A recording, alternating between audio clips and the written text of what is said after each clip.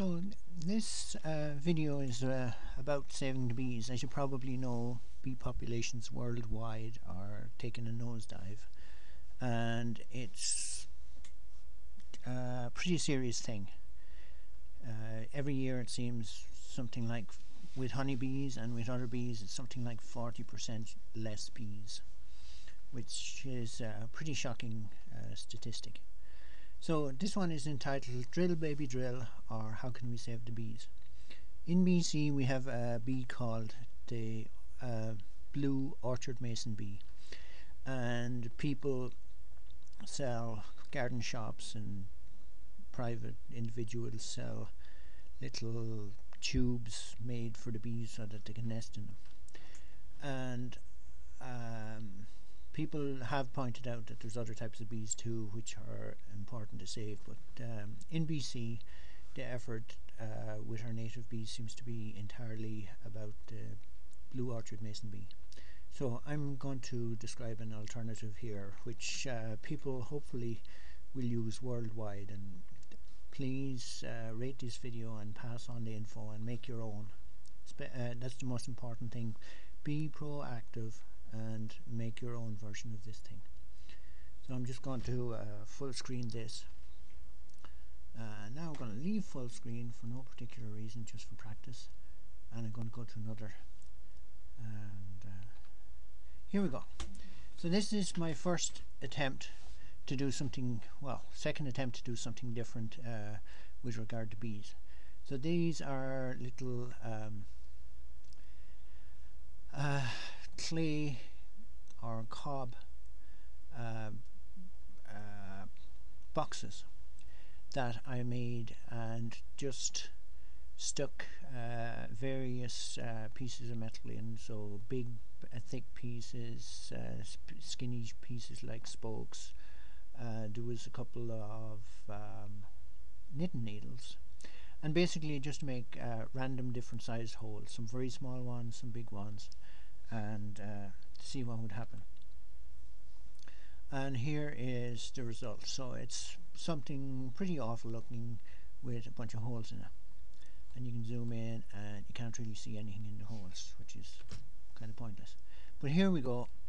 In one of the holes you can see this little thing, and it looks like a wasp, but it's actually a bee that does a wasp mimic thing. And I've seen a couple of these in my garden, and at night they hide in these little holes. There might be something in there too, but you can't really see it. So anyway, they hide in the holes, and here's the raspberry bush. Now here is the next stage in the little effort to save the bees. So it's raspberries. There's a couple of raspberries over on the left, and if you zoom in on the raspberry, here's something interesting. There's a hole.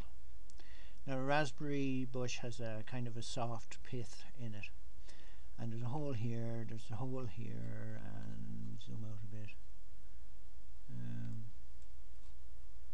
Anyway, we'll go to the next picture, and here's the hole up close. Now this is a raspberry bush and there's the hole. So what makes the hole? I tore one apart just to find out, and I found one of these little guys. So this is a bee.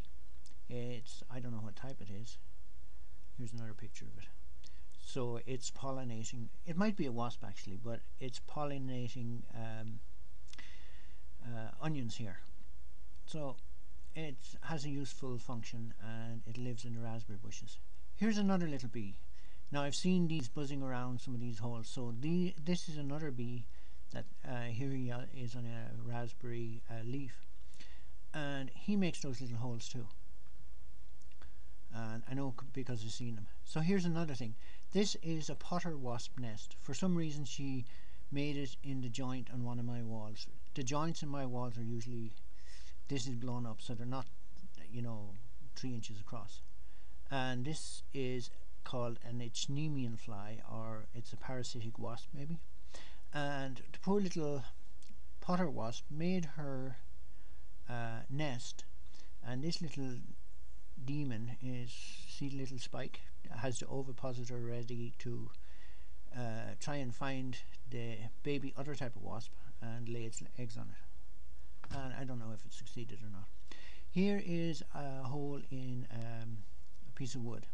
and this little guy is a bee looking out pretty anxiously, and that's the best picture. Here's another, and this is one of these bees that are pretending to be wasps again, and I've seen them visiting flowers, and the giveaway is they've got pollen baskets. They look really like wasps, but they've got pollen baskets on their back legs. This here is the typical orchard mason bee. I'm not sure what this other thing here is, but this is the typical cover that they make on the holes when they're finished making them. So this is a vine leaf, so this is a grapevine, stem, and there's a hole as well. So this is, I think this is another piece. Oh sorry, I'll go back one. So this is another piece of either grapevine or, I can't remember, or raspberry, and they've both got this soft kind of pith in the middle of them. So here is my little idea for the bees. So you can make this type of deal with clay or the cob or just a mud pie, stick the holes into it, but an added feature which I would suggest to you is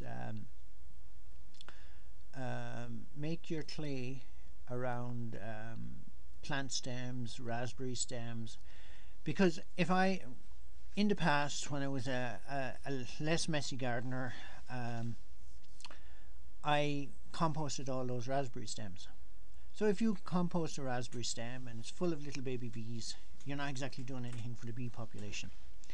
So my suggestion would be come up with your own little enviroman where he's made out of cob or clay, or make up a bee box made of cob or clay and incorporate into your cob a bunch of raspberry stems and grapevine stems and all sorts of hollow stems, a variety of them, so that the bees have somewhere to hide and to lay their eggs and have their cocoons over winter. Because if we're super clean gardeners and we compost everything, we'll end up basically with no bees, and that's not helpful. So there's lots of other things you can do as well. You can stay away from any kind of BT sprays, but without a habitat, and we're the main ones for destroying their habitat, I think the bees have nowhere to go. So hopefully you know, rate the video, and much more important than that is make your own version and make your boxes, take pictures of them, do something artsy, you know, like a little cob man or a cob lady who you know, with hair made of straw or grape vine or raspberry canes, and get a thing going where lots and lots of people are basically saving the bees from extinction. There's a bunch of bees have already gone extinct, like 3 or 4 types of bumblebees in England I read about, and some in Ontario, and so that's just the tip of the iceberg. Anyway, thank you. I'm just going to stop this thing now.